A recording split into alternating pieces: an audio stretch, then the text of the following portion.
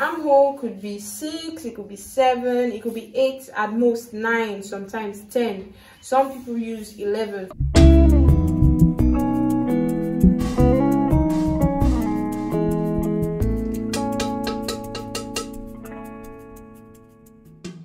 By the title of the video, you should know that we are into our tutorial section today, and I'll be teaching you how to draft a simple bodice pattern using the tape and a ruler. I'll be using this piece of black fabric over here, and I'll be using the chalk just so you could see exactly what I'm doing. But if you are a beginner, you should get your brown paper to do exactly what I'm doing right now. So guys, let's get into this video. So first of all, this piece of fabric is actually more than enough for me to do what I want to do because my measurements are small. So for bigger measurements, you may need bigger fabrics or lengthier fabrics, probably 1 yard. In our last tutorial, we learned how to take measurements, the shoulder measurements, the bust measurements, the shape measurements, and the waist measurements, and the hip measurements also. So drawing a bodice pattern, you would need the shoulder measurements, the bust measurements, and the waist measurements. And you would also need your shoulder to your bust measurement, your shoulder to your waist measurement, just like we learned last time. So we're going to apply what we learned on the last tutorial here in our tutorial section today. So if you haven't watched the first tutorial, I'm going to drop the link in our description box below so you can get familiar with exactly what we're talking about. Whatever measurement that we are going to be doing here will be divided by 4. Why? Because the body is divided into 4 parts. There's here and here. Here is the middle. The back also has a middle. So when we cross out this middle and the middle behind, we're going to have 1, 2, 3, and 4. That's the simplest way I can actually explain it. So any measurement you're taking on the body should be divided into 1, 2, 3, and 4. But the shoulders will be divided into 2 because we just have here and here. We're not crossing out anything here for the shoulders. So I think as you go forward, you would understand what I'm trying to explain. I'm using the measurements of a small child because I have a smaller fabric. We have her shoulder as 10.5 or 10.5. So we're just going to divide 10.5 into 2. We'll do that with our tape. And we have 5.2. So we're just going to mark 5.2 here at the shoulder, and we'll draw a line. Don't ever forget that you always have to add your allowance in anything you do. So we're going to have 1/2 inch here. We'll add it there for allowance, and we draw the line. Good. Now the next thing we're going to do is we're going to get the length of the child from her shoulder to her waist point, and then we're going to add 1 inch allowance because we're going to actually bend the clothes here, and we could bend the clothes here also. From her shoulder to her waist would be 11. So we're going to add 1 inch. We're making it 12 now. So this is 12. We are going to do that all round this line we have already drawn.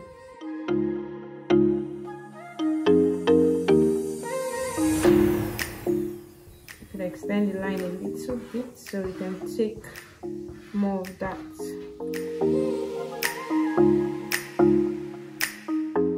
Then we connect the dots. I'm supposed to use the ruler to do this, but I can't do it on this fabric. Shaking. But please, when you're doing yours, use a ruler to give you a more accurate measurement. The next thing we're going to do is to get the neck apart from the shoulder.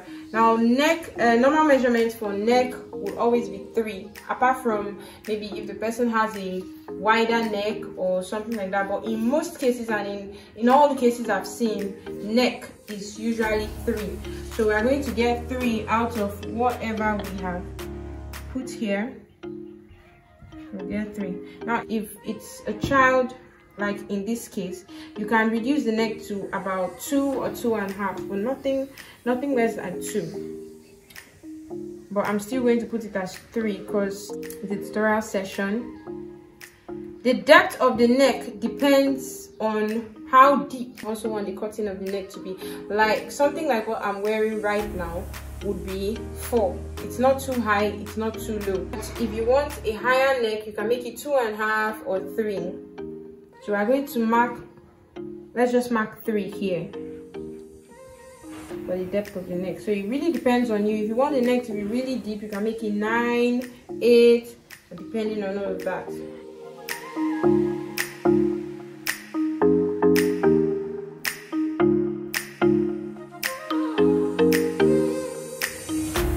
So we've gotten the neck from the shoulder.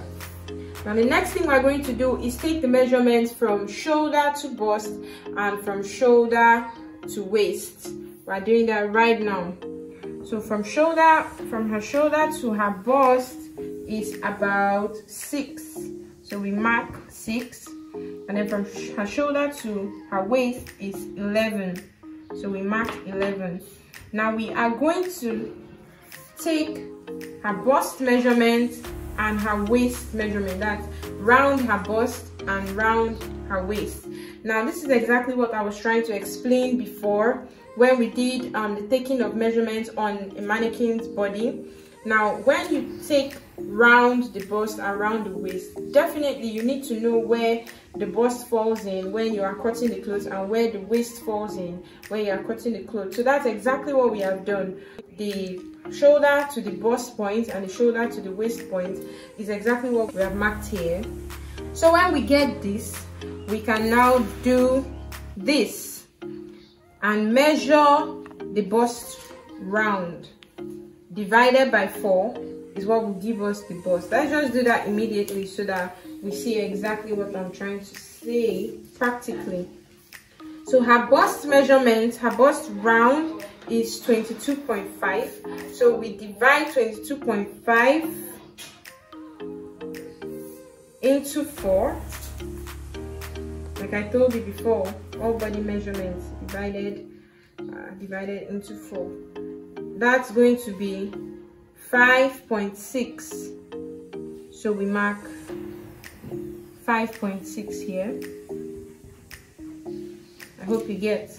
So this 5.6.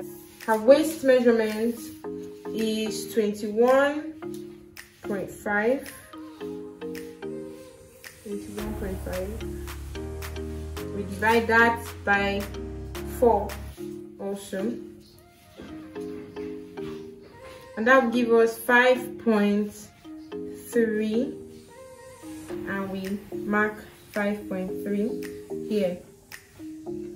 Now we come over to what we have marked and add our allowance. Don't ever forget to add your allowance. Let's do that immediately.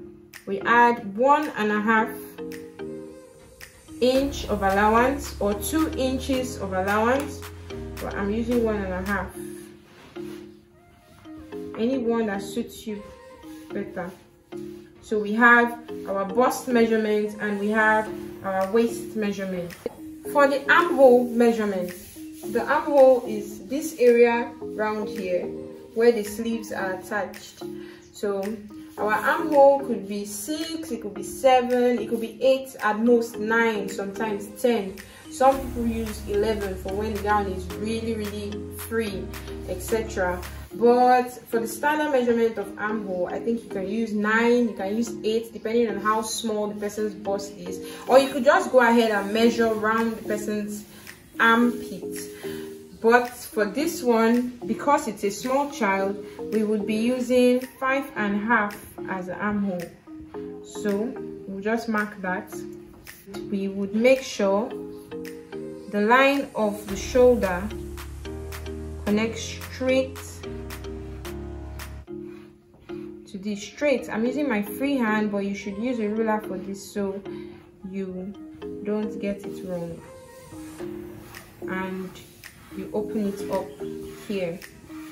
Coming over to the shoulder, we are going to leave 1/2 inch. We are going to mark 1/2 inch here, over here, so we connect it from here to here. This 1/2 inch here is giving this shoulder a slant. Obviously a human shoulder isn't straight, especially for women, but we have little slant that brings it down. So that's exactly what we are trying to achieve by using this 1/2 inch here and slanting the shoulder down this way. I'm going to curve out the armhole. You see what I did there? Curve it out nicely. Curve out the neck also.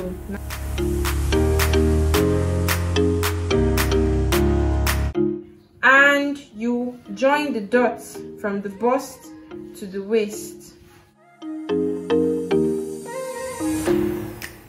So we're going to cut this out. This looks very nice.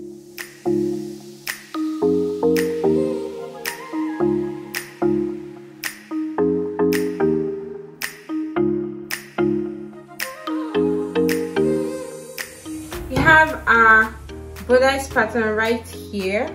This looks really great. If we had used the bigger measurements, you probably would have seen it very well.